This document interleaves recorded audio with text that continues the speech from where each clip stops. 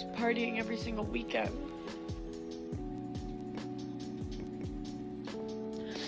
And I'm gonna have to party tomorrow, and then I'm gonna have to party in 2 weeks from now. A few moments later. At what age did you wake up and realize that you no longer wanted to be a strong, black, independent woman? And this can apply to white women and men as well, because I've definitely heard this term coined by a lot of people. But for me, it was about 6 months ago. I legit woke up, realized that I've slayed all of my goals. I have my career, I have my house, I have the car, I have everything else, and I don't want it anymore. If you can't relate to what I'm saying, then you can't relate to what I'm saying. But for me, at 32, and a couple more months left till I'm 33, I realized that my priorities are changing. And now I want to be a housewife. I want to raise children. I don't want responsibilities. I don't want to have a mortgage. Actually, I do want a mortgage, but I don't want it to be in my name. I honestly want to relinquish responsibility to an able-bodied man. Keyword, able-bodied man. And this is such a new thing for me, and this is epiphany, and this is something that I've been struggling with, that I would get to the point in my life where I no longer identified as a strong, black, independent woman.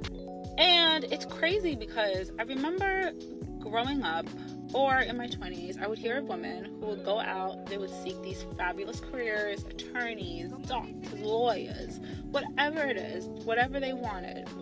And then all of a sudden, they would get married and they would give it all up. And I used to think, what the actual... Who does all this to give it up to be a stay-at-home mother? And then I turned 32 and a half. And I realized it is I. I am that woman. I yearn to be a stay-at-home mom. I no longer want to take on all the responsibilities. I want to delegate it to a man. I want to live a soft life. And a small part of me feels like I've worked for that. I've proven to myself, I feel like I've proven to my parents, I've proven to the world that I can do it. And now that that has been proven, I no longer want it. And at 32, I think men have reached their peak of whatever it is that they do, and they've caught up. And I think that I'm finally comfortable with letting them take the lead. I just need a applicant. Does anybody else feel that way? Am I the only one that feels that way? Sound off. Épiphanie. Genre, épiphanie, genre... Ah ouais, c'est vrai, j'avais pas pensé. C'est pas épiphanie ce qui s'est passé, Géraldine. Voilà ce qui s'est passé. La vie t'a giflé. C'est tout, hein. Parce que les épiphanies à 32 ans, ça va, hein. Tu as une épiphanie à partir du moment où tu as vu que tu avais moins d'attention, hein, de moins en moins de gens sérieux venaient te voir. Alors pour entrer en intimité, certes, mais tu as bien vu que derrière, il n'y avait rien. Donc oui, là, tu as eu une épiphanie forcée. Hein. Il y a un gars qui a sorti une théorie qui a dit il pense que les femmes commencent à devenir matures au moment où elles ont moins l'attention. Parce que c'est souvent les filles au-dessus de 30 ans qui disent ouais, mais non, en fait, on disait n'importe quoi. Bah oui, il faut faire attention à ce que les hommes veulent, sinon c'est difficile de les avoir en fait. C'est vrai que ça nous paraît cohérent, mais vous voulez pas écouter les filles, c'est ça votre problème. Tu veux pas écouter, hein? On vous parle, ça rentre même pas, ça rentre, ça ressort ici. Normalement ça rentre, ça ressort là et puis on sait pas, mais là ça rentre même pas. Misogyne, nanani, n'importe quoi, ça se saurait. Donc la meuf, elle a tout ce qu'il faut, successful et tout, indépendante, et forte et indépendante. Elle s'est focus toute sa vingtaine quand elle a son pic. Hein. Et en même temps, je pense qu'elle s'est amusée aussi, hein, tranquillement, parce qu'en général, dans la vingtaine, elles ont toutes qu'un bon gars qui a dû lui proposer, mais elle a dit, ah non, j'attends d'avoir mieux. Un truc comme ça, hein. Mais bon, du coup, elle s'est focus toute sa vingtaine. Hein, elle s'est dit, le classique, quand j'aurai 30 ans, là, je vais chercher le gars que je veux. Voilà, donc elle a gâché toute sa vingtaine comme ça, voilà, sous focus, être successful pour se rendre compte que voilà, bon ben, en fait, j'aurais bien changé tout ça pour pouvoir être mère au foyer, avoir mon mari, m'occuper de mes enfants. Et j'ai envie de te dire, c'est normal, toute femme est comme ça. Même si il y en a qui me disent, non, c'est pas vrai, nous, c'est pas tout le monde qui veut des enfants, blablabla. Hein. Les femmes sont des êtres sociales.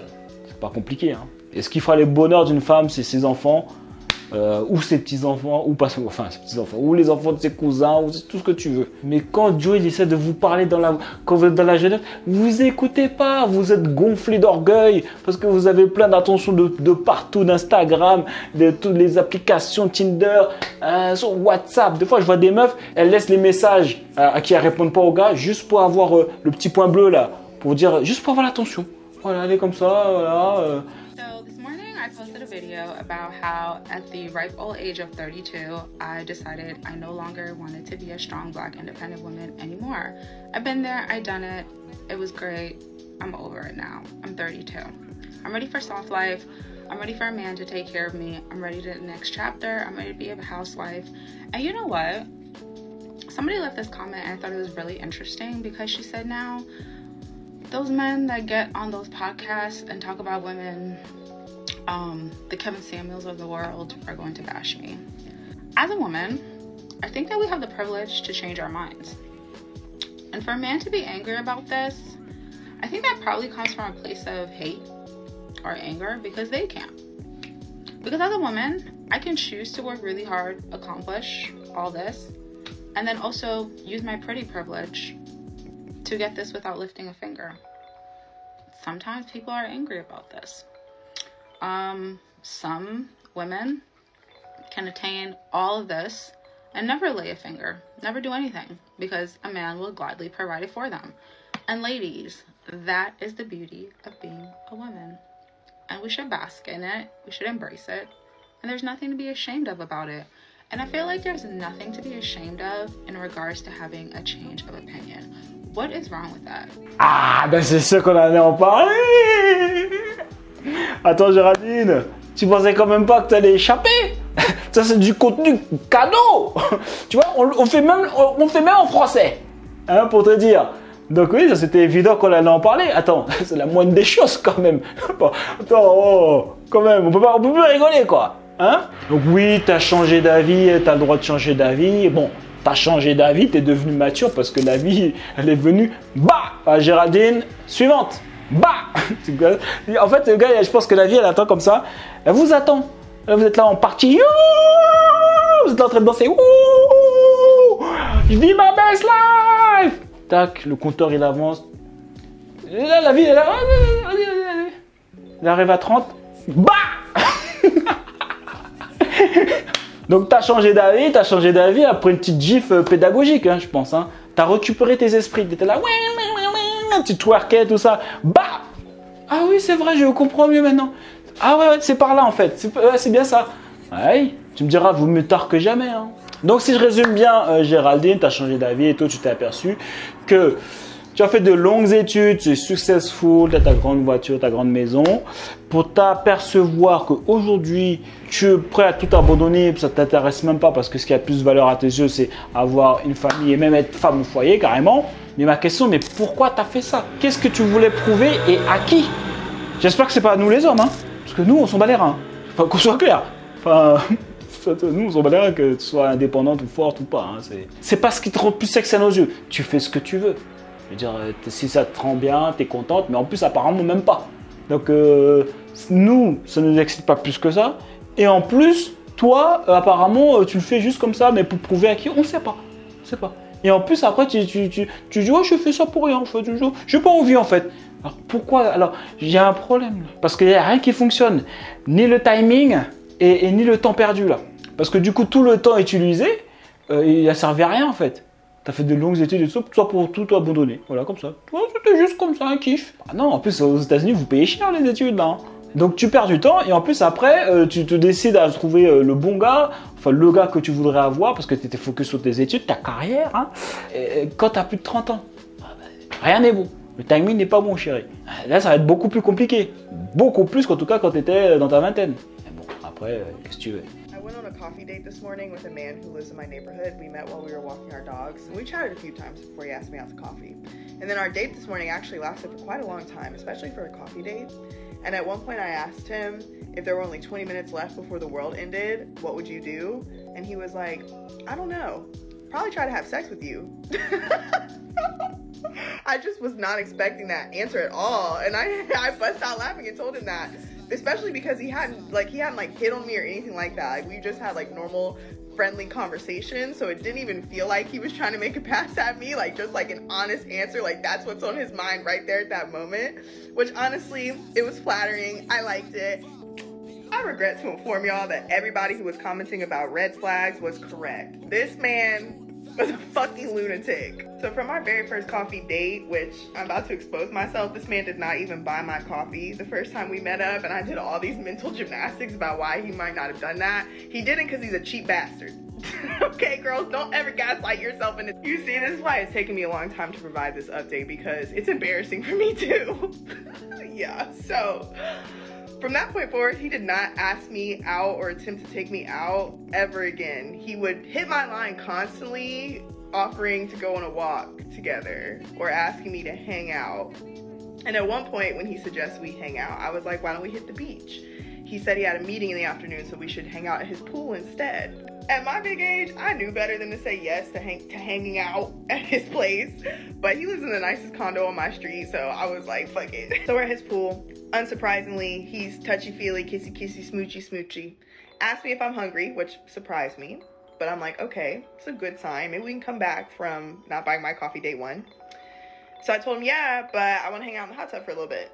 So we talk in the hot tub for a long time. Then out of nowhere, he's like, I need to walk my dog at a certain point. Like, damn, okay, ninja, like, let's go walk her. So we're walking his sweet dog, no shade to her, I miss her.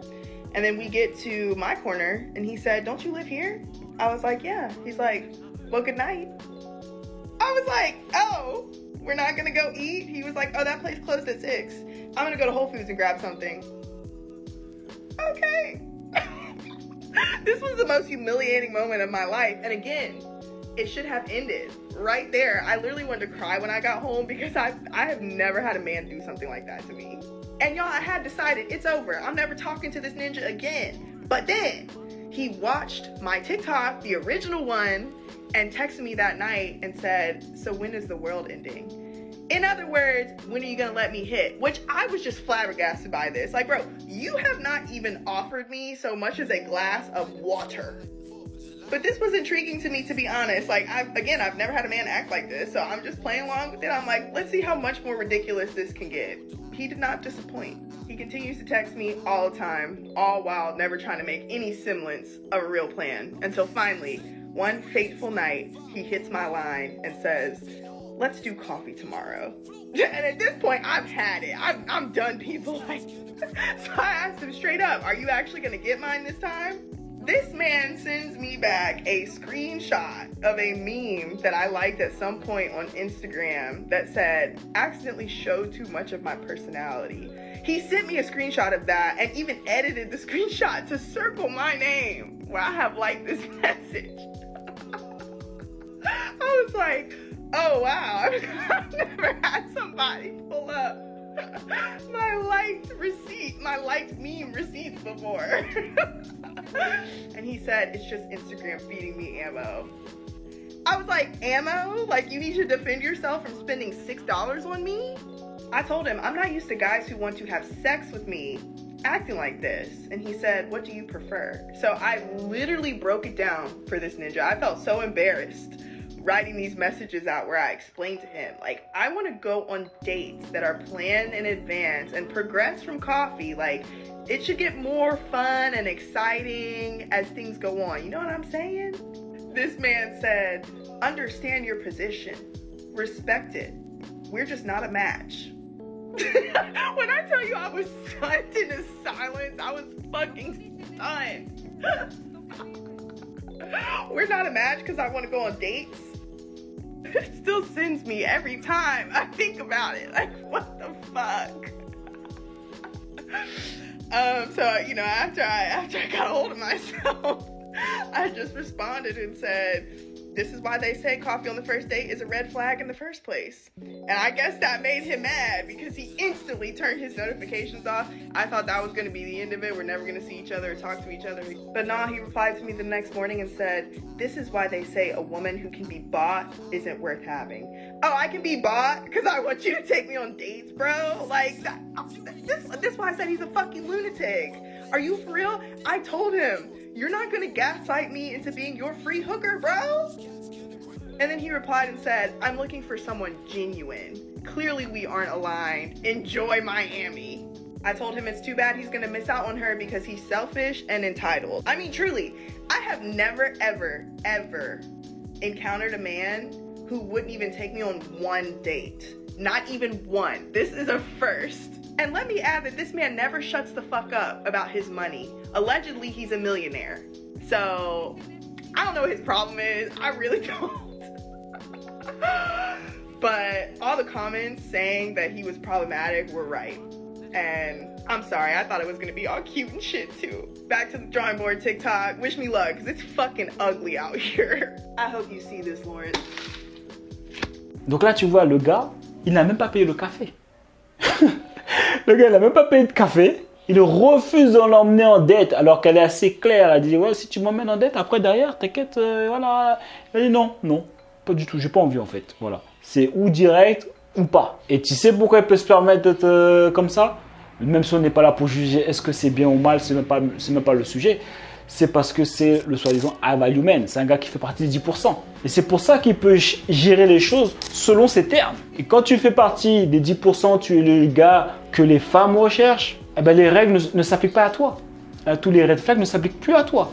Les règles sont pour les losers. Hein. Quand on te dit moi je fais pas ci, moi je fais pas ça, ou moi je fais jamais ci, moi je fais jamais ça, rajoute avec toi. Ah ouais. Parce qu'avec Brian, il n'y a pas de problème. Donc quand tu fais partie des 10% et que tu connais ta valeur, parce qu'il y a des gens, peut-être d'un point de vue financier, ils font partie des 10%, mais ils ne connaissent pas leur valeur, c'est-à-dire qu'ils ne connaissent pas ce secret de la nature féminine, ils n'ont pas confiance en eux, etc. etc. Okay, donc tu ne sais pas réellement ce que tu vaux sur le marché du célibat. Tu crois que tu es toujours comme l'ancien gars que tu étais avant. Voilà. Mais quand tu connais ta valeur et que tu as beaucoup d'options, bah, lui il fait ce qu'il veut. Il a décidé qu'avec elle, ce sera juste l'intimité directe. Pour lui, ça ne mérite même pas un date. Est-ce que c'est méchant? Il est méchant, c'est n'importe quoi, vraiment un salaud. Elle évite de dire oui ou non. Il a carrément dit, bon ben, ok, je respecte ce que tu dis, tu voudrais que je te mette en date pour, mais non. En fait, je pense que voilà, c'est pas un bon match, toi et moi. Le gars n'a pas le temps, ok? Et en plus, il est clair, je ne pense pas qu'elle pense, hein? J'espère quand même, elle ne pense pas quand même qu'il y a moyen d'avoir une relation long terme avec ce gars-là. Je ne sais même pas pourquoi elle parle de red flag, en fait, il n'y a même pas de red flag, c'est pas...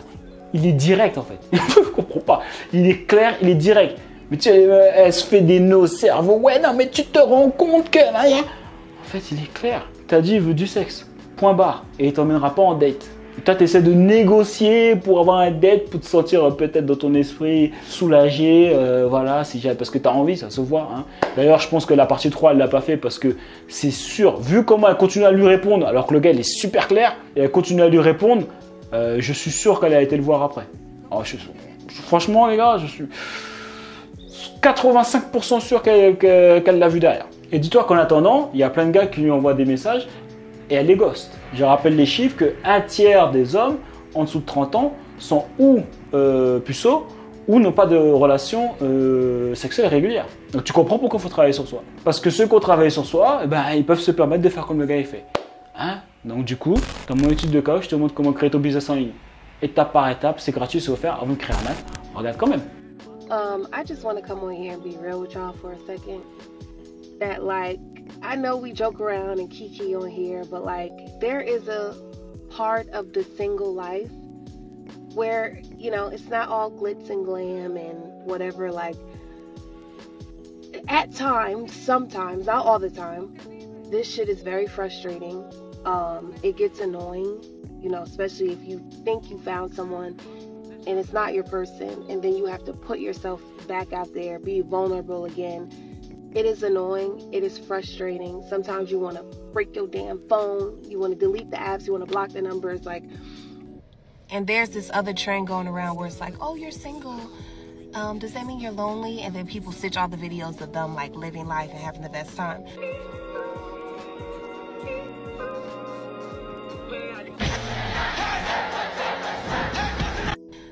I live my life and have my best time too, but there are times where I do feel lonely in this single girl journey. There are times where like your desire to have someone is heightened more than at other times. You like, damn, this shit is ass. Like, there's no other way to put it. Especially if you're like the single girl in your friend group and you see everyone else like getting married, starting families. And it's just like, I know your friends probably don't feel that way about you, but you kind of think about it yourself like, damn, they probably looking at me like, poor girl. You know, like, your man gonna come, boo. Is he? Because I'm feeling like, I don't know, my package is missing and I don't have the tracking. C'est bien, prêche, dis-leur la vérité, c'est important. Tu sais que moi j'ai entendu des femmes mariées. Écoute bien, sois attentif. J'ai entendu des femmes mariées qui regardaient leurs copines célibataires avec envie et qui parfois se disaient peut-être qu'il faut que je divorce pour pouvoir avoir la même vie que mes copines. Le leur. Parce que ces copines elles vendent du rêve. Et c'est ça que tu vois entre les filles entre elles. Elles vendent du rêve comme ça. Mais ses copines célibataires, elles tueraient pour avoir la situation dans laquelle elle est. Elles tueraient pour avoir un mari, être bien, rentrer chez elle, au lieu d'aller en soirée, prendre des numéros d'un gars. Le gars il couche avec elle, il lui envoie pas de message le lendemain. Tu crois que le gars il veut quelque chose, mais en fait il veut pas. Le marché du célibat c'est dur. Hein? Donc les femmes mariées, si vous tombez sur mes vidéos là, ne te laisse pas influencer tes copines, genre elles vivent la best life en tant que célibataire. C'est pas vrai. C'est pas vrai. Et surtout si tu es au-dessus de 30 ans. Ne fais pas cette erreur. Que je vois beaucoup, c'est à ce moment-là qu'elles se décident il n'y a plus de chocolat dans la frigidaire, ah, je divorce. T'es sûr? T'es sûr de toi? La vie va te gifler. Ça va bourdonner un moment. Ah ouais, c'est vrai que là, tu vas l'entendre dans tous les stéréos. You wanna know why a lot of your asses is probably still single? On a serious note, because nothing ever satisfies you. There are a lot of nice gentlemen out here doing and executing what you supposedly claim that you want a man to do, but you're deeming it invalid because he's not giving Chris Brown or Trey Songz or Drake or all these people that you see on social media. I'm okay with having preferences, but y'all keep crying wolf, and there are men literally out here doing it. That's some shitty shit, okay? Why are you deeming him invalid? He's the nice guy, right? You're deeming him invalid because why? He doesn't make enough. He's not rough enough. He don't check you the way you want to get checked. That sounds diabolical as fuck. Realistically speaking, your demands aren't being met because you're not deeming anything worthy enough. So what do you want men to do? Si les femmes valorisaient les hommes gentils, fidèles, serviables, qui sont gentils, qui s'occupent des enfants, etc., tous les gars dans la friend zone n'y seraient pas. Alors, ça ne veut pas dire qu'elles n'aiment pas les gars gentils, serviables et fidèles. Hein. Ça veut dire que c'est pas ce qu'elles valorisent en premier. Sinon, il n'y aurait plus d'hommes dans la friend zone. C'est aussi simple que ça. Il y a plein de bons gars, plein de gentils gars qui sont partout là. Ils sont tous dans la rue, partout. C'est marrant, hein? Ça, elles veulent pas. Non, elles les voient même pas. Donc, je te laisse en faire ta propre conclusion.